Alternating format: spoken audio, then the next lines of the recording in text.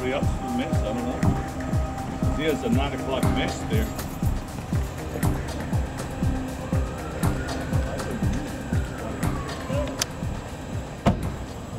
Today we're going to St. Saviour's Parish for a pastoral visit. We have Mass at 10 and 11:30, and then we have afterwards a meeting with the Pastoral Council, Finance Council, the leaders of the parish. What grocery store do you go to? Oh, I was down in Metropolitan area for the Italian bakery there. Oh, okay. Today we're speaking about the gospel for the most part, where the leper asked Jesus to heal him if he would make me clean. And bringing examples today of two people that work with lepers, Blessed Damien of Molokai, who was going to be canonized as saint this year sometime, and Mother Teresa.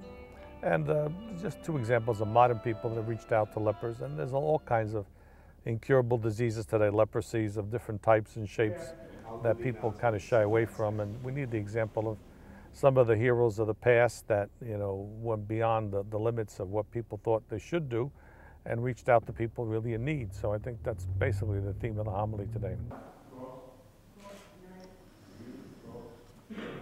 Being in the press of New York is not a good thing. Low profile, much better. How do you handle it all? Not well. Well, you know, there was this one article they did on indulgences in the New York Times, and I just gave two quotes, two sentences. You should have seen the 64 comments on the blog piece. I couldn't believe some of them. Such negativity towards the church, I just can't believe it. But that's what people think. Yeah. The article was fairly good, but I don't think we're understood. And for your child, so just be those in the So sanctuary.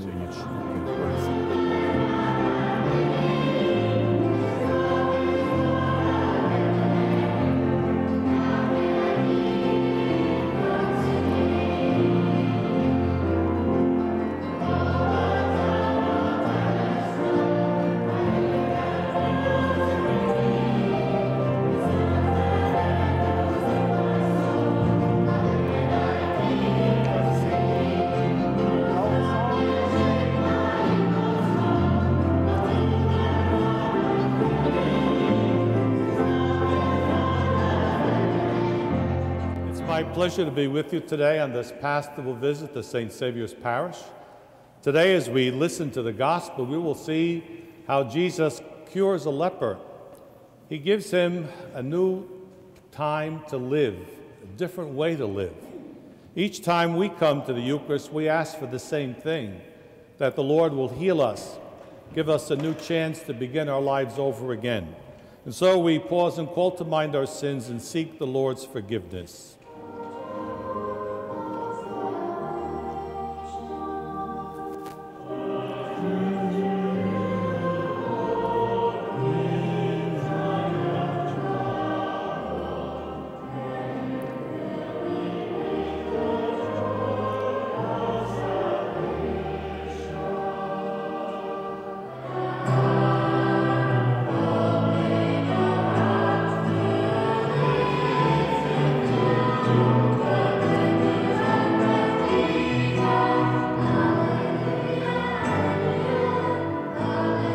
Last week, I made my annual spiritual retreat. Each priest and every bishop should take a week a year to take a special time of prayer and renewal. Well, in that retreat house, there was a holy water font, a font that I had never seen before because it had an inscription on it. And what it said was, in Latin, Domine si vis potus me mundare, which are the words of today's gospel. Lord, if you will, you can make me clean. I really liked holy water fonts, especially when children are blessing themselves. You know, one thing that children like, and I'm sure all of you agree, is water in all kinds of shapes and forms. And when you see little children trying to get their hand in the font and blessing themselves, sometimes not very well, but they're trying. And you know, maybe the children like to do that because what holy water is a reminder of our baptism. And most of them are closer to the baptism than us old people. Maybe they know that that water did something special. The water of baptism truly makes us clean from what we call original sin. Today's gospel is a lesson that Jesus taught about being made clean, not just from physical illness, but also from spiritual illness. Today, as we return to the altar, Jesus promises to make us clean. He gives us his body and blood to help us be better.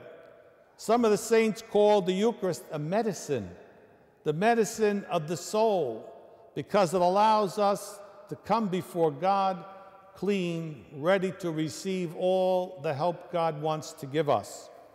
So today, let us make our prayer the prayer of that leper. Lord, if you will, you can make me clean. We know we believe that, and we pray today that the Lord indeed will cleanse us of our faults and sins and give us a new heart and a new spirit to be open to others. Amen, amen, alleluia. Amen, amen, alleluia. Amen, amen, alleluia.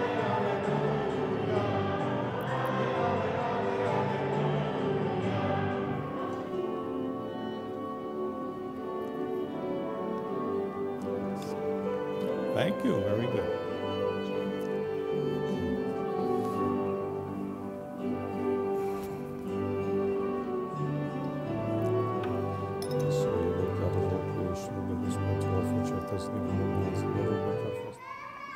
Pray, my brothers and sisters, that our sacrifice may become acceptable to God the Almighty Father.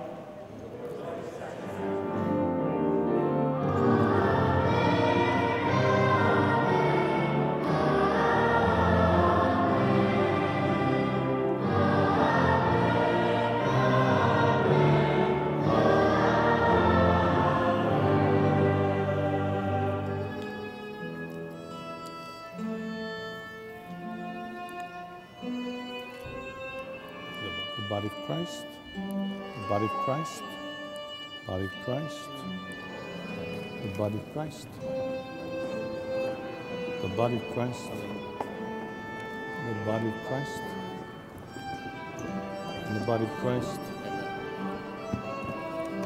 the body of Christ, the body of Christ, body of Christ. The body of Christ, the body of Christ, the body of Christ, the body of Christ. Next Sundays we have our children's collection to have our children learn. Oops.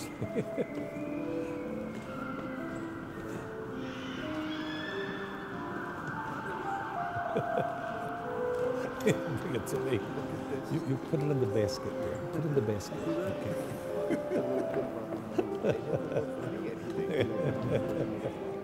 And may Almighty God bless you, the Father, the Son, and the Holy Spirit. Amen. The Mass is ended. Go in peace to love and serve the Lord.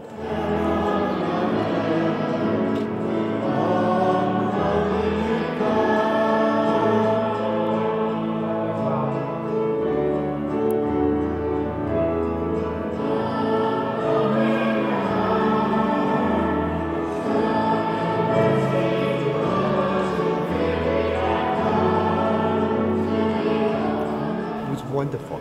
Unfortunately for St. Saviour's, it's a holiday weekend, and we don't have our School of Religion, which School of Religion begins with the family mass at 10, and then we have religion from 11 to 12:30, and it's suspended today because of the holiday weekend. So there were fewer families, fewer children than usual. Usually this mass is packed. But other than that, I thought it was wonderful. The bishop was great with the children, and the children were themselves. They were just the way they always are.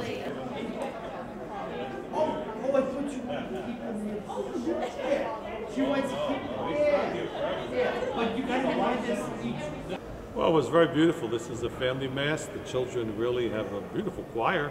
including a violin, and it's so wonderful. And they do the lecturing, 2 different lectors, and they're there, obviously very much involved. So I could see that the children are really involved, even to the point of having their own collection at the end, which brought everybody out of the pews. The smallest ones came up with something. In fact, even somebody wanted to give me a donation, which I refused. They said, put it in the basket. But it's a very, very nice place. What I've been doing is every morning, very early every morning, I record a homily based on the scripture readings of that day's Mass. And I deliberately set the machine to cut off at 3 minutes so I don't go rambling on and on. I intended it for those who would be homebound and kind of shut in and not able to connect with Mass. But to my surprise and to my delight, a lot of people call. It isn't just those who are confined to home. A lot of people, they find it a little link in the busy day that they lead. A lot of people call from work, and they just said it's a connection. It makes them feel a little connected with God, and it's a little peaceful interlude in their day. And it's a 24/7, it's on mute, so we don't hear it, so they call it all different hours. Well, I think Father Murphy's got some good talent, and that's an innovative idea. I think it's a great idea. I mean, we should think of all new ideas.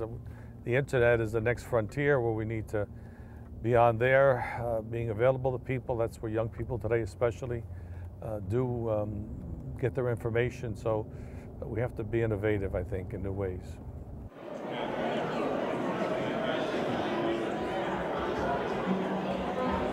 Well, I think the community's changed over time. Again, it was a solid middle-class neighborhood. Then it was a little bit in decline, and now it's come back again, where we've got many of the professional people who work in New York have been living in the neighborhood.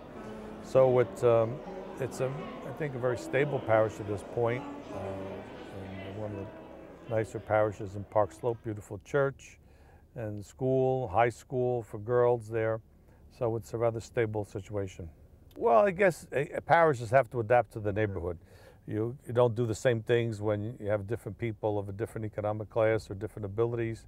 So you have to be flexible in meeting the needs of people pastorally.